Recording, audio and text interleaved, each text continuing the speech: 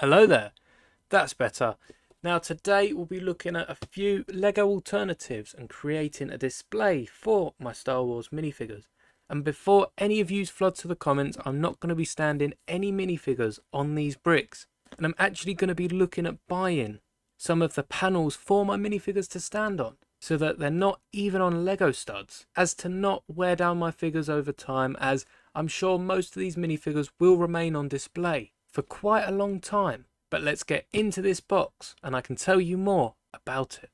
So while I'm opening this box, I did pick it up at Home Bargains, which is a store in the UK, and I went there on Wednesday, and it was actually where I saw the Minecraft new Lego Axolotl set in the B&M next door. And I still can't believe that I haven't seen it anywhere since, especially after going to the biggest Lego store, and even Hamleys up London, which is the biggest toy store, as it covers over 7 floors of all different toys. So be sure to check out them videos if you want to see. And also I have these 2 bricks here, which are my own Lego brick, or Lego alternative rather, that I've created, as well as these 2 Lego bricks we were lucky enough to get gifted in the Lego store. And if you want to know the importance of these bricks, do check out that video.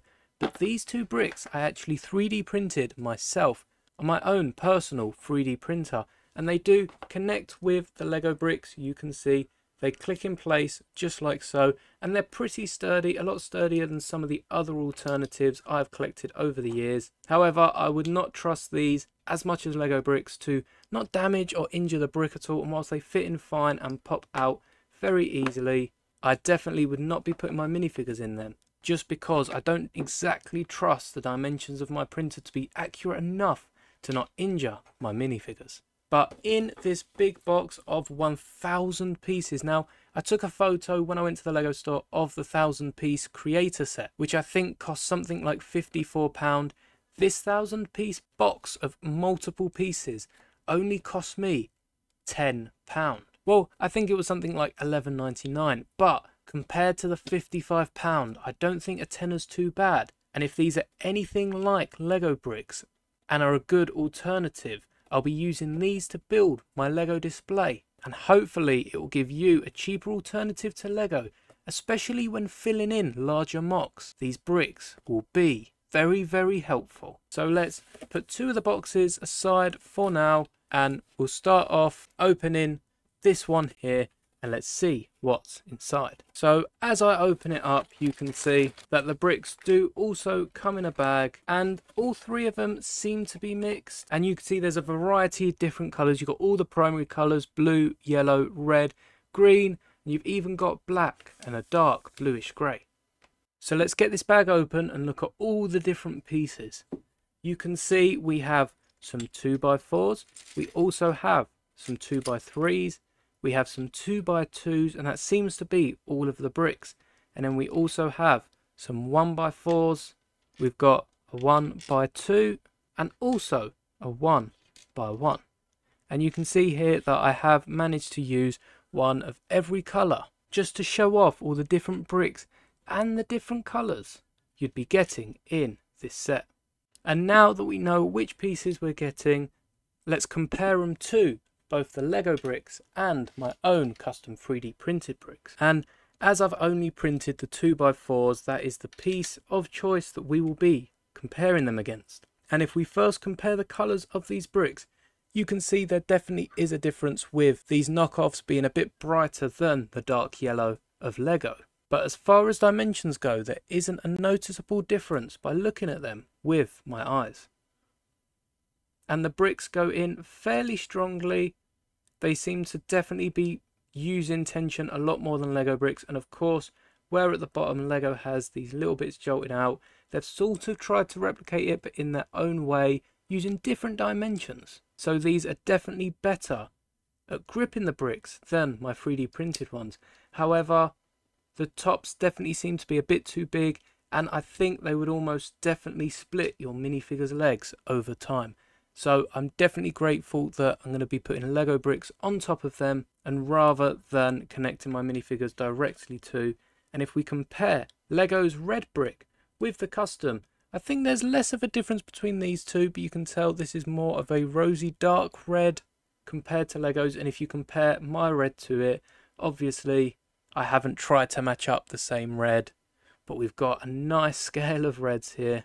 Between the three of them, these are all very good bricks. Obviously the Lego one does come out on top, and if I could take the top of my 3D printed one and mesh it with the bottom of this other custom one, I think that would be really nice. And looking at the reds and the yellows, it seems different bricks have different styled bottoms, as this yellow brick here seems to replicate Lego's pattern, and it doesn't seem to be on any of the other bricks. So perhaps this is just an odd brick here and one that slipped into the batch, as the rest of them really don't look anything like a Lego brick at the bottom because of their missing them lines that go in to the studs below. So I guess I would have to rank my 3D printed bricks above these because they don't all have what this yellow brick does. As you can see in the camera, me holding the brick like this, you probably can't tell the difference between this and a Lego brick, as they seem to have the same dimensions. Perhaps this knockoff is a bit thicker around the edge. However, I'm really interested to see how these stack up.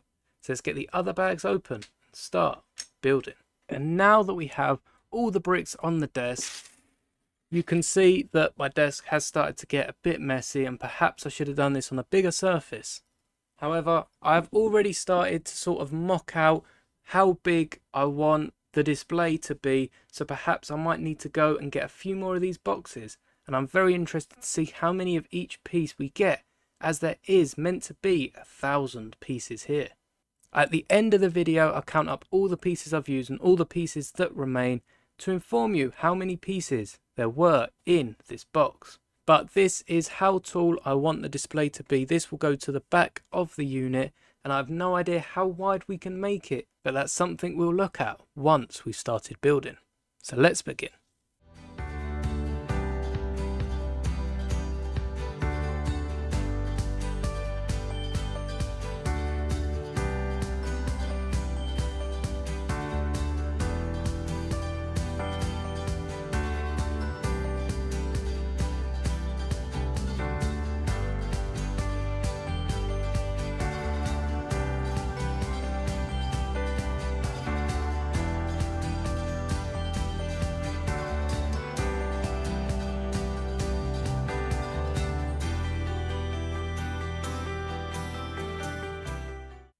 And as you can see, most of these blocks do seem to be this 1x1 brick here, which sort of makes sense. They're trying to use as less plastic and save themselves money, as well as turn in a quick profit. But that said, you still get so many bricks. There probably is 1,000 bricks here, as it says on the box. Now, I am running out of space to keep piling this up. You can see here all of the 1x1 bricks in the lid of this pick and brick. It is already overflowing, and there's definitely 100, if not 2, of them bricks there. And look, there's plenty more across this pile. However, I've already used a lot of 1x4, 2x3s, and even a few of the 1x1 and 1x2 bricks. And this is how many 2x4s you get, which I would have liked to seen a bit more from this box. There's probably the odd ones laying around still on the desk, but you seem to get about, I don't know, I'd say about 50, if not slightly more, of these bricks. I'll count them all at the end, and especially the 2x4s, which I haven't used yet. They are the biggest bricks, so it's nice to see we're getting a load of 2x3s, which aren't too common with Lego. But let's build some more of this stand and we'll see how many bricks we have left.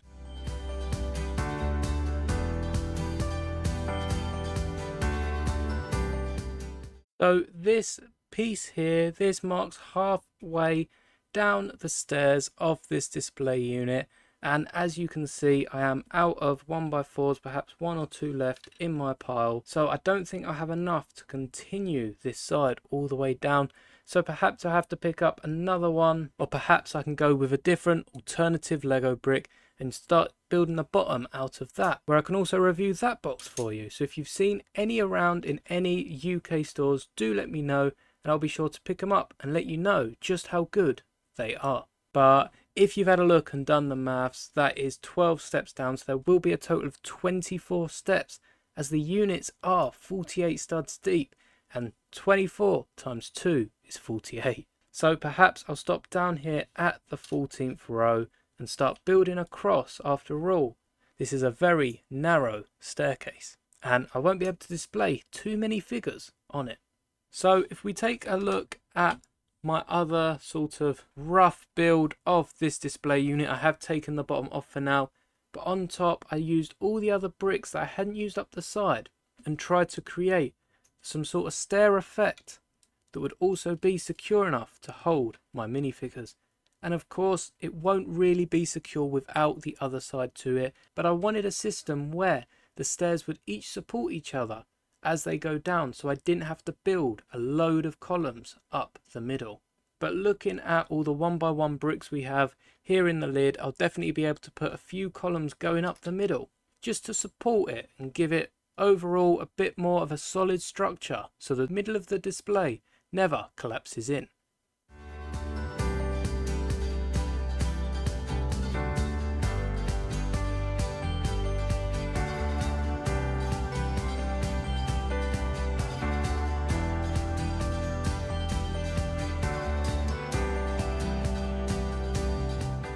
And I think that is all the 2x4s of this box used up, and I have completely rinsed them.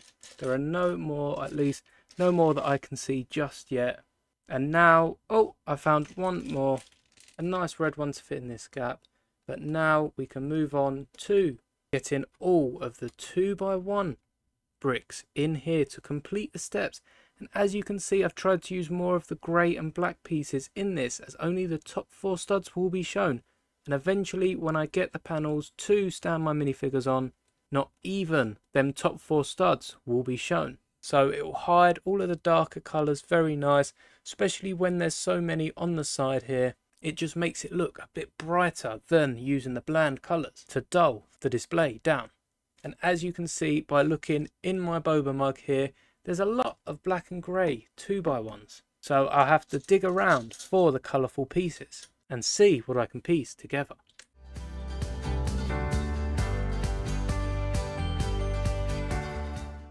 And now that we have this portion of the stairs complete, you can just see how colourful it is, especially now I've removed the fronts of these black and grey 2x4 bricks. So only the top's showing, and once again, once that's covered, it is just pure colour all the way up. The sides I'm not too fussed about, as I will have my other Star Wars displays, all my ships and speeders that you may have seen in their own videos. But my main focus is keeping this front as colourful as possible. I don't mind if the odd grey gets through, but I'm trying to prevent more bricks like this black here and this 1x4 seeping through. Now, I can't be too picky as I am only using the pieces from this. I'm not going to be mixing any Lego with this, but now we can continue a bit more on the side. And whilst I don't have the 2x4s to brick this out, I have no idea how wide I want this. And this is over halfway through, so another box would finish off the stairs. And I definitely have enough 2x3s that I can make something work with them if I need more width.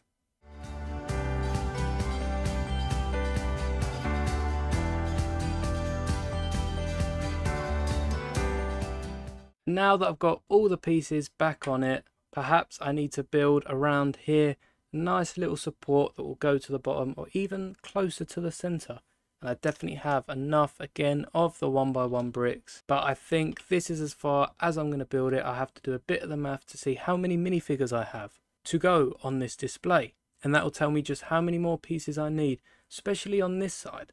And then I'll know if I need another box or perhaps another 2. And for only a tenner, I don't mind buying a few of these, as the bricks really do hold up. And ignoring when I crumbled the top, they are holding another 100 or so bricks. The joints are nice and sturdy, and you could probably pile a few of them together, wiggle it around, and they won't fall apart.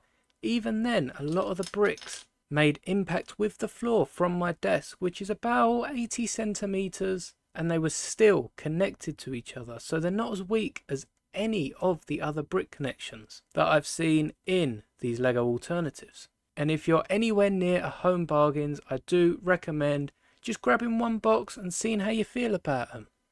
even if you're just using them to pile up the inside of MOCs, as long as you're not leaving them connected to your minifigures for an extended period of time, what harm can they do? So let's start counting my minifigures and seeing how many more bricks I need.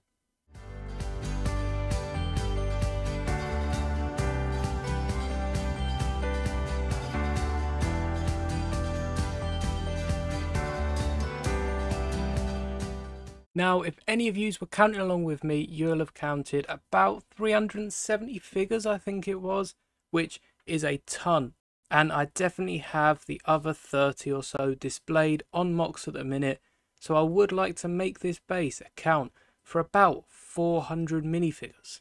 And with there being 24 columns going down, and I guess that every other column will have a minifigure zigzag across for it, just so you can see the most of all the minifigures. And I would also preferably like to have the minifigures on the ends of both sides, so perhaps this might be best going in the middle of it with 2 separate displays, but that means I would have to have 8 lots of 4 and a lot of 2 just to make it even, which, if you've already worked out, means that this needs to be about 34 studs across. Now, I know I already have the space for this, as I've got a 48 by 48 and a 38 by 48 base plate already down, so it will be taking up the majority of that base plate, giving me that 48 or so stud width to make any of my displays and hang up all my ships and speeders that I make. Now, this does mean I'll probably need to find another display for all my bigger ships. You saw there my custom Jango Fett Slave 1, which I will show off in a future video, so stay tuned for that. Subscribe so you don't miss it.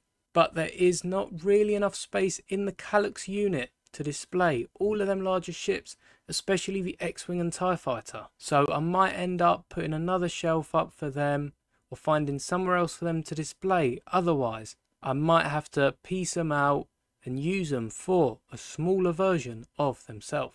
But as you can see, I barely made this about 12 studs across, and to have enough pieces not only to do the bottom, but then to also make this about 34 studs across will take a lot of these boxes. So I'll have to figure out another way to balance them across with perhaps this 2x3, which can fill up a bit more of the width, which will mean I only need to buy 1 or 2 more of these boxes. But I'll play around with it for a bit and see what I come up with.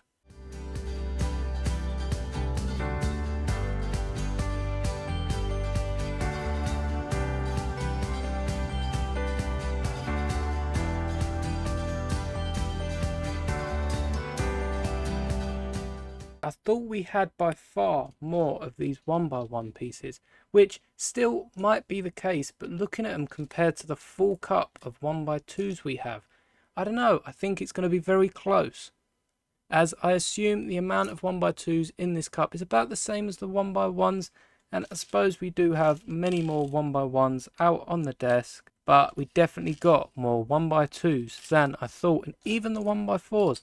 I have quite a small pile down here after all the pieces I've used to line the outside wall of the display. There's definitely a very nice selection of pieces in this set. And though, of course, the smaller pieces do come in a higher quantity, which can be expected, especially when shopping somewhere like Home Bargains for these Lego alternatives, it is nice to see there's still so many of the other pieces, especially the larger ones, like the 2x3s. As of course they will not be as cheap to produce as they are more plastic.